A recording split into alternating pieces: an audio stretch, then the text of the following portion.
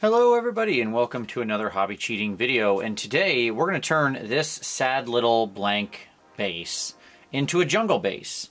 So with our lizard people, Seraphon, whatever you want to say, with our lizards recently coming out, it's become, you know, probably the right time to talk about jungle bases. You can have a lot of fun with jungle bases. Jungles themselves are an incredibly varied biome, and there's really not too many wrong ways to do this. You can throw a lot of different stuff on these bases and it'll work. So here I have a 32 mil base, so basically for something like a Saurus, and we're going to go ahead and turn it into a jungle base. So the first thing we're going to do there is we're going to use, and there's a lot of different stuff we're going to use throughout. You do not need everything I show you. You can mix, you can match, you can add, you can subtract. We're going to use lots of fun stuff. I want you to take from this what you find compelling, okay? So please don't think when I use a particular brand of a plant or a grass or whatever, you have to be, oh, I've got to get that exact one. No. You can use anything. Just pick from this what you like. Look for other brands, stuff that's close, anything like that's fine. So we're going to start out with a little Sterland Battlemire. Now, when you look at jungle floors actually aren't that green. They don't look like a, you know, like a hill in Ireland or something where it's this beautiful, you know, robust green, because the canopy of jungles is so thick that not a lot of light actually gets down to the forest floor. As a result, it tends to be a lot more dirt, and it tends to be a lot more clumpy dirt, because jungles are also often in tropical climates where it's very humid, so water comes down and settles and sort of remains. Hence all these jungle plants. So the reason I like this Sterland Battlemire is because it's a real clumpy, basing stuff. Now, if you don't have this GW stuff or you want to use something else, perfectly fine, okay? You can make this yourself with just some heavy grit, and you go out and get like some DAP, which is like drywall paste. You can mix that together with, you know, PVA glue. You can just take a bunch of PVA glue and mix in rocks and grit and stuff like that. That's all fine. In this case, since it's already pre-mixed and I happen to have some of this, and it makes for a nice muddy base, hey, why not? So we just kind of spread this around, and the key is we don't have to worry if it doesn't cover super well. Like if there's where this dries, and like that area right in there where there's not any actual grit, it's just going to look flat. That's fine. You also don't tend to have to worry about leaving necessarily like room for the feet of your models, as this stuff will remain pretty soft. And so you can usually just push your models down into it and get them glued on there without any kind of issue. So that's step one. Easy. We put some mud on there. We're very much going to build this jungle base in layers. As we look at the layers of the biome, we're going to just crawl it right up, and we're going to do the same in how we build it. So obviously now this has to dry. As you can see, I've already been making some other bases. My brush is an awful mess. So I'm going to let this dry. We'll be back in a minute. Alright, so we're back. Mud's all dry. Bang. It's mud. Yay. You can see what I mean about how where there isn't a lot of grit, it dries rather flat. That's okay. That's what we expect. Now, I should state, if you want to build up some layers to this before you put down the mud, you may want to get out like your cork or something and put down a piece of cork, and then you put this mud over top. In this case, I want it to be flat. If you're going for something larger, that's fine. If you want to put some big rocks on or something like that, like here, these are, bits of rocks and things like that from gamer's grass, but they could be anything like that. Again, you'd put those on before you put the mud down. In this case, I didn't want either of these things, but as a note for you and your own base, depending on how large you're going to go, and I'll show you a couple examples of what these look like finished at the end of different sizes, you may want some more things like this to break up the space. Okay, so we have our muddy base. Great. What do we do now? Well, now we get out our old friend Elmer's glue, or PVA glue, or white glue, or whatever you want to call it. I just use standard old Elmer's We're going to put a bunch of that here into a pallet. Definitely more than I need, but that's fine. And then we're going to add a little bit of water. So here I just have my water bottle. Put some water in there. Easy peasy. And then we're just gonna swish it all around. Get that water and glue mixture all nice and mixed up. Now, water and glue is something that should not be underestimated. This is such a valuable tool in so many, many, many ways, but especially for what we're about to do here. So we get it all nice and mixed. You want a real solid mixture. So you can see it's pretty liquidy, and that's fine. That's what we want. So, then what we're going to do is we're going to take that, okay, and we're going to just go ahead and spread some of it around. Here again, I'm using a very old crappy brush. Make sure you're doing the same. Let's call it something like that. Seem good? Great. Seems good enough to me. And the first thing we're going to use here is some Army Painter Battlefield Green Grass. Now there's a lot of this. You can get this at hobby stores and you can get it from train stores. It's basically like the little green flock that that you use, you know, in a lot of displays and stuff. Now what I like about it is it's really fine, as you can see there. Any kind of fine flock like that will work. We want to use something like this as opposed to grass, because jungle floors don't really have grasses on them in the traditional sense, or at least most don't. It's not really what you see. You'll see how we get to bigger chunks later, but for now, what we're going to do is we're literally just going to take some of this, and we're just going to sprinkle. We're going to sprinkle little grass. And what's nice is it'll soak right in there real easy.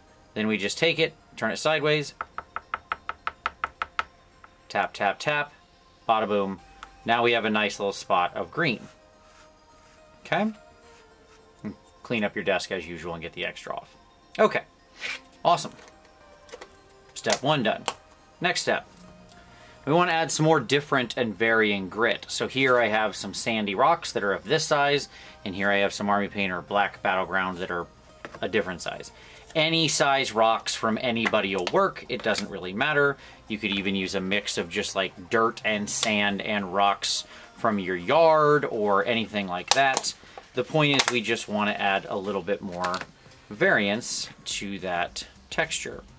So what we're going to do is we're going to go back into our glue mixture here, and here I'm going to focus largely especially on the areas where the muddy surface, you know, didn't dry with grit.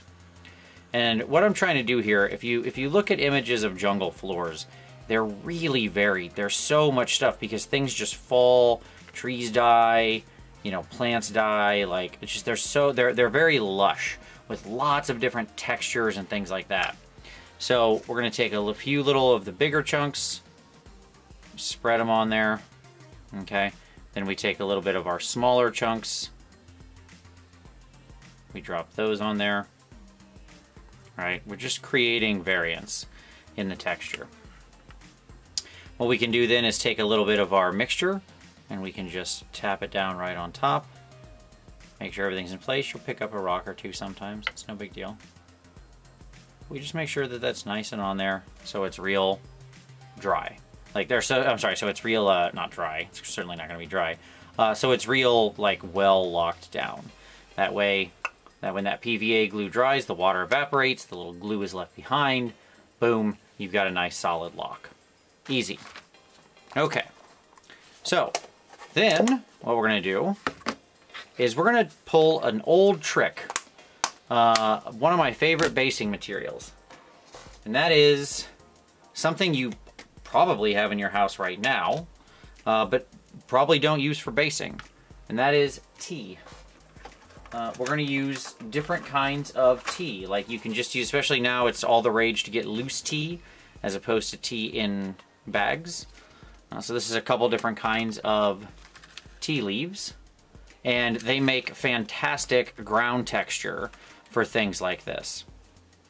So what I'm going to do is yet again go into my glue mixture here, and I want to put some on top of the grass now this time. So we're just going to flood that in there, put a little bit of that around, and we'll grab some of these little smaller chunks and pieces. We'll just kind of spread those on there. Let's do a little bit over here on this side on top of our rocks. Again, we're building up layers. And I'm going to take some of my green tea. I'm going to squeeze it way down here. Just break it up into little small chunks of the leaf. You can also use, if you have it, you can also use like a mortar and pestle to like really grind it up small. And that's certainly doable. Take a little bit of that glue water mixture. We're just going to hit those little leaves and things we put down. Just make sure that's nice and locked in there. Okay. And then when that's kind of wet, we can go back to our little grass mix. We can take a little bit and just sprinkle that around. Almost like sand. Just kind of lock in a little bit more. All right. So now we've got a bunch of different interesting textures happening there. Put a little bit more of that one on. Okay. And once again, guess what? Time to let it dry. So we have to let this glue set. So I'm going to let this sit there completely dry and lock in. And then when I come back, we'll start making it really look like a jungle. So back in a moment. All right, we're back. So everything's dry. Base is all ready to go. It has a nice look to it already. This is one of the things I'll say. So I'll kind of talk about what we're going to do next, and then we come to an interesting decision point. So it's good. It has some nice color variation. We have some dark brown. We have some grass. You know, we've got some little detritus like we would expect on a jungle floor, but obviously we can go farther. And that's where stuff like this comes into play, where we get to things like our classic tufts. Got a couple different kinds of tufts here. Or plants, right? So here's kind of some plants. And obviously if we're going to do a jungle, we've got to have some elements like that. But of course, on a 32 mil base, we have to, you know, pick our battles carefully, as it were. We've got to still have room for the figure to stand on it. But nonetheless, let's play around a little bit. Let's start with a little bit of maybe something like this, which is actually like some grass with little leaves in it. That should be fine. It actually is pretty varied what you can get away with here. We'll just put down a little drop of gel Loctite glue. And we'll grab a nice little piece here that we already had pre-picked out. Push that down nice and tight into the glue. I always want to make sure whenever we're doing this, we're pushing that down. And then let's get out, so these are just weird little plants I picked up a long time ago. These are like probably from a aquarium terrain. And what's interesting about them is I can cut out the middle part here. Let's go ahead and snip that off. And then let's snip that directly under there. And obviously you can get lots of different jungle plants and things like that, which is basically what these are. And now we've got a nice little jungle plant. So yet again,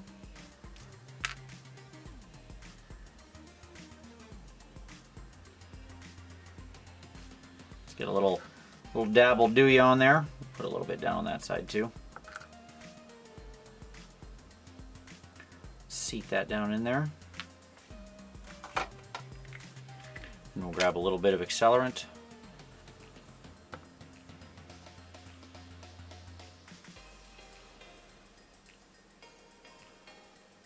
There we go. Put a little drop over on that side too so that dries up.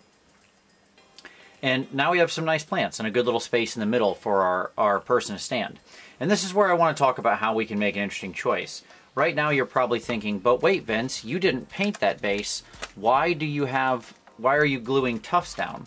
I think we tend to think of tufts as something you can only put on at the end of a project, like we wouldn't ever put it on at the beginning. And I think that's actually just not true. So you can put down tufts anytime. So this is where I said you have a choice. If you're not somebody who wants to go paint your tufts, which I am going to do in this video, and I'll show you what it looks like, just save that kind of step until the end, and that's fine. If you've got colors and things in your tufts you're already super happy with, just save it. And instead go for more plants that look like this, where clearly this needs to be painted. If you set yourself up right, you could get yourself to a place where you don't really need to paint much, to be honest. Like something like this, other than this little very fakey plant that I put on here, which looks super fake and would definitely need to be painted, you know, I might be able to get away with a lot of this just being how it is. The dirt looks nice and dark. Maybe I could put a little pigment over top in some places, and maybe I'm good to go. So if that suits you, you know, maybe I just paint the one little plastic plant and call it a day. You know, add some extra color and tonal variation to the plant, and then I black rim the base, and I'm happy with that. And there's nothing wrong with that. In general, I would still maybe put a wash over everything. That way you've got some kind of variance in there. You get a little bit of color difference. Little things like that where even if it's just taking the step of putting a wash over the whole thing can make a big difference. For me, though, what I'm going to do is I'm going to go ahead and paint everything on here because I want to really set a lot of the tones. What I've done thus far is just build up the jungle floor. So what I'm going to do now is go take this bad boy, let this dry, then we'll prime it out, and we'll come back and I'll show you how we paint it all up. Alright, so now the base has some paint on it, and it's pretty simple. So I just did a standard sort of zenithal prime, and then this is just a little bit of brown shot around the edges, and a little bit of green ink put down the middle. That's basically all it is. The brown was some Daler-Rowney FW Burnt Umber, and the green was Vallejo Game Ink Black Green. So that gives us a nice little base here, and you can see our tuft comes out really nice when you paint it. That's just a quick shot of ink over that simple zenithal prime, and we get a really nice variance here. And we could stop there, and this would be fine. There's nothing wrong with it. As with any tutorial I do, you pick the point where you want to stop. But of course, we can also go a little farther, and you know how it is. We're going to go farther. So here we've got a little bit of pale sand from Vallejo Model Color on the dry palette. We're going to grab some of that and just get that on there. And then we're going to wipey. And we're just going to give this guy a nice little dry brush. Easy peasy, especially the plant, because the plant has nice texture to it that we'll be able to pull out. Same with the ground cover, stuff like that. We want to make sure that we just give that a nice little layer. I will say, by the way, that after I primed this, I did lay down a coat of varnish over it before I put the ink on.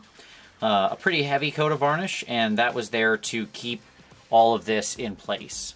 So one of the things you want to do when you're using a lot of especially very large ground cover like this is you varnish in the middle. It will help that stuff stick in there. And when you're doing it right after you prime, you can get pretty aggressive with it, because you don't have to worry about something like it, you know, being fuzzy or whatever. It'll just get down under there, and it's more glue sticking all that together.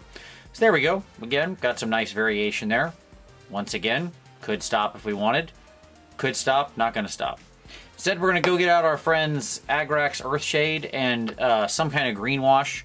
In this case, I'm going to use Andalusian Earth from Green Stuff World. But you can also use like your traditional Athonian Camo Shade or anything like that. They'll all work. It's whatever you like. So, what we're going to do is we're going to grab a nice big gross brush for applying washes. We're going to get some of that green, and we're just going to sop that down in there. Push some down on the bottom of those plants. We're not just touching the green, though I'm focusing on it. I'm also going to get some of the green over into the brown, because we want this all mixed up. We want lots of colors getting in each other's business here. Nature is very messy. Colors get all over everything because there's going to be moss that gets on the dirt, and dirt that runs into the moss and then dries and leaves detritus and stuff like that. So, nature's all mixed up, right? Okay, so now we're going to take some of our old friend Agrax Earthshade, And what we're going to do is we're going to start by hitting the brown parts, but I'm going to go into the green here as well. So same thing again. And I'm going to definitely make sure I get a bunch down by the base of these tufts. So if you've ever seen me talk about tufts before, you never just stick a tuft on there ever, even if you're doing it at the end. You always want to put some kind of like wash and or dry brush over your tuft. So there we'll get a little bit of brown mixed in there. You can see how that mixes in all nice. We're also going to take a little bit of that and we're just going to hit that plant and give those, let it just kind of flow down into the, you can see that those plants have like a little bit of a recess in there. So we're just going to let that flow in there. Just nice little touches. Put a bunch down by the bottom. Cool. Okay. And you can see how much more just with that dry brush and that little bit of Agrax in there. See how much cooler that plant looks? It's a big change, right? And that's why we never want to use something like that straight out of a package, because it just ends up looking fake. When we actually put the other cover on it, it'll look a lot nicer. I just realized I missed a little spot, so we're going to hit that real quick. Now the goal is to just let this dry, because I've got some other elements that I want to put on here. I'll show you how we finish this thing up. But of course we've got to let our washes dry. That's the only downside of that. It does take a while. So we're going to let that dry out. Back in a second. Alright, so it's dry, or dry enough. And now let's go ahead and finish this base off. And what we want to do is we want to add a little more pop to it. There's lots of ways we can go about that. So the first thing we're going to do is we want to add some more wet dirt, like muddy earth. So for that we're going to turn to some Rhinox hide, which is a wonderful purple brown. It has just a really nice tone to it that looks great for like deep, wet, muddy earth. Okay, so we're going to grab ourselves a little junky brush here. It's all gross, and that's fine. And we're going to kind of make that nice and wet. And we're just going to sprinkle some of that in here. Again, I'll go a little bit over the brown in some places. Just anywhere where I think like this really wet, sort of muddy earth would be. Maybe we'll break up that green a little. It'll look a little different because it's so thin over the green, which is nice. Easy. So then we get some nice dark spots in there, but we still have some of our lighter color as well. We can take some of that pale sand we used earlier for our dry brushing. And let's just hit like a little rock or two. Just kind of pick some of those out. Maybe we'll get the edges of this a little bit on some light spots. Maybe we'll get those leaves a little bit up there. Just kind of hit those, make them a little more interesting. Again, when you look at this base, you're going to be looking at it. We want it to, you know, have some presence. So next up, we're going to take some Bilious Green from the Nostalgia 88 line from War Colors. Any green yellow will work here. Like if you have some Escorpina Green or Scorpion Green, I think is what it's called. I mean, there's a whole bunch of them. Any kind of bright yellow green, or just take green and yellow paint and mix them together. Nothing magical about it. It's just a really bright, like nuclear green that I really love, especially for this purpose. So then what we're going to do is we're going to take and we're going to hit the edges of all these plants. So we're just going to trace up the edge with the side of the brush. Yes, even on bases, we can't get away from edge highlighting. The nice part here is because it's nature and it's not, you know, a piece of armor. If you get something in the wrong place, who cares? It's fine. Doesn't matter. Wherever you put the ivory, it'll be a lot brighter. Okay. Now you got a nice little jungle plant there. Let's hit a couple leaves there. And get the top of that. That'll look nice. Make that stand out. And then let's just sprinkle a piece or two. Oh, knock some off. Gotta be careful when you let washes dry. That's fine. No big deal. We'll fix that in a second. Let's just sprinkle some around there. The brighter green will make the rest seem darker. We'll let it dry and then we'll glue it back down. So there we go. There's that. Good stuff. And then finally, if we want to, we can take a little bit of something like smoke, but again, you could just use your Agrax again or something like that. This is smoke from Vallejo Model Color. I like it because it's a really nice sort of transparent brown. You could use some Seraphon sepia for this. That would also work. We're going to run some water into that. Really thin that down. It's already quite thin. But we're just going to drop some of that around into some of the plants to make it just look like some mud that's built up. If we want to get real sneaky, we can mix it with, we can just leave it on our brush, mix it with a little bit more of that pale sand, and we can hit some rocks again. Okay, and there we go. What we get is a nice jungle base. And you can do a lot with this. Like I said, there's a lot of different elements you can add. So here's this one that we completed.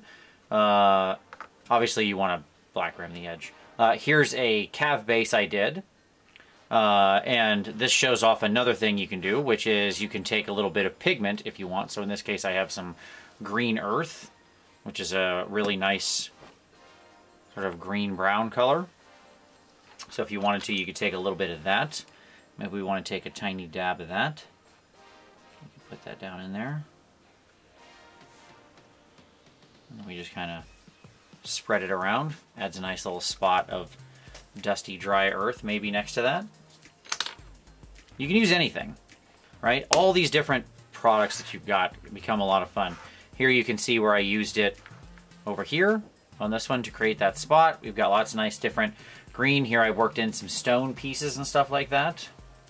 You can go all the way up to very big bases. So here's one of my cav bases for my Stegodon. You can see I've got some ruins built in. I've got the green and brown coming up onto the stone, big cracks with mud gathering in them, some mostly buried statuary over here, different kinds of jungle plants, you know, anything that looks visually compelling, little bits of wood stuck around.